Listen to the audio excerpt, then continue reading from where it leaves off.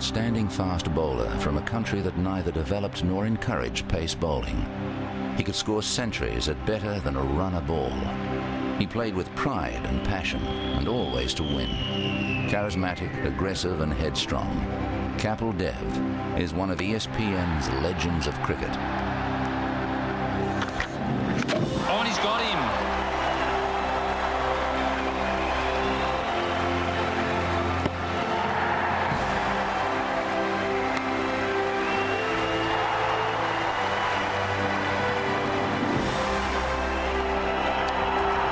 He's gone. Kapil Dev, the skipper. Extra cover. West Indies in total disarray now. The 1983 World Cup final at Lord's. Kapil Dev's Indian side set the West Indies a modest target of 184. Most observers expected the Windies to make the runs with ease, but Kapil had the last word.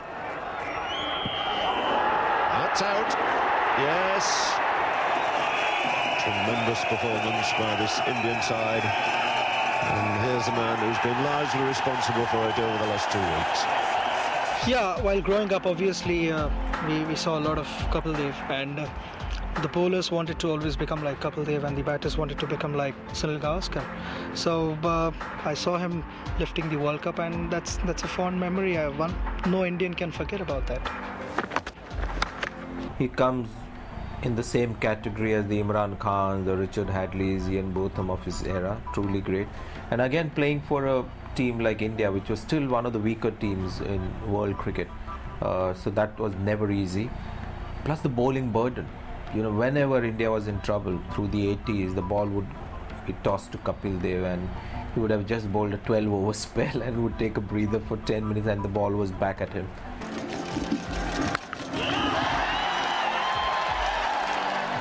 Magnificent strike of the ball, really good eye, and again he carried the seam attack for India for it seemed like about forever. It just seemed to keep on going and going, and what more can you say about the guy? He was dangerous, and you only had to see some of the knocks he played, particularly in World Cup and one-day games for India. Magnificent. And he goes again, and my word, that's through and away for 4 more. I've seen him play some of the most outstanding innings. He got 100 towards the end of his career, 92-93 in Port Elizabeth, where Alan Donald was coming in and bowling quick. It was one of the fastest displays of bowling I've seen from Alan Donald. And he got a stunning 100. With the bat, Kapil was electrifying. Kapil Dev was an outstanding cricketer. Good batsman, good bowler, someone who could change the game with either bat or ball. And again, someone that I think the Indian team believed in. Someone that I think made the Indian team believe that they could win things and they could do a lot better than just go out and be sparkling here or there. I can always remember one-day innings he played at the Gabba against us, where he hit our bowlers all round Brisbane, it seemed, and one of them, Jeremy Coney, took out the white handkerchief from one stage and just surrendered to him because he'd hit the ball so hard and so often. That's a big hit, and that's going to find the gap between extra cover and mid-off. It's a magnificent blow from Kapil Dev. That's what India need. He was a destroyer. He would just attack the bowlers and attack them, to the extent that the bowlers, sometimes I've seen bowlers losing their concentration, losing their confidence, and that is what Kapil Dev thrived on.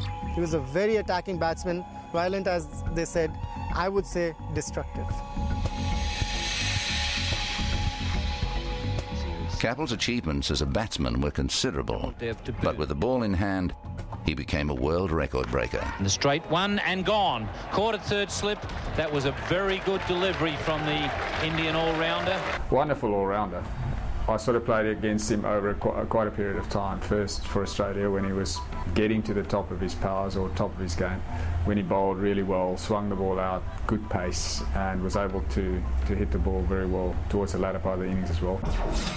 I remember during my early days of touring India, early 80s, when he was playing there, he really, as an all-rounder, was great. I'd always loved all-rounders.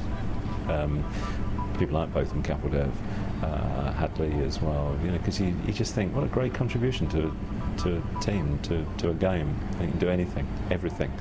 And he did, he just got involved. At the age of 15, Kapil Dev, a precocious cricketing talent, was sent to a live-in camp for emerging Indian players. The story goes that a camp was organised for young cricketers in India, to which the young Kapil Dev was invited. And during the lunch break at this camp, they were served their meal, which wasn't up to Kapil Dev's standards. The head of the camp comes up and says, "What, you want more food?" And Kapil Dev is reputed to have said, "Yes, I do want more food, I'm a fast bowler." And the camp head said, "Oh no, we don't produce fast bowlers in India." And that really drove him to become a fast bowler. He said, "I want to prove these guys wrong." And I think a bit of that stayed with him always. Kapil was more a swing bowler.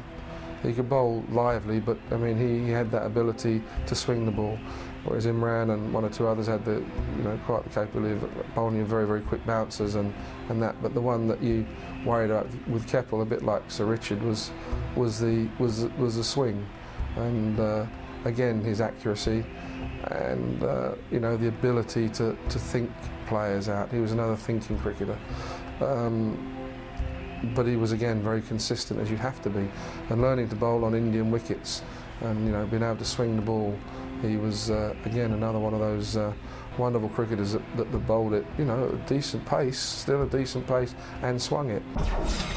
Through the 60s and early 70s, the new ball was a distraction. It was just a means of doing something to it to get the spinners on. We'd roll the ball in the very first over, roll the ball from mid-on back to the bowlers to get the shine away. And suddenly the new ball became a weapon for India. And that was as much of a culture change as the fact that an Indian could bat against the world's fastest bowlers.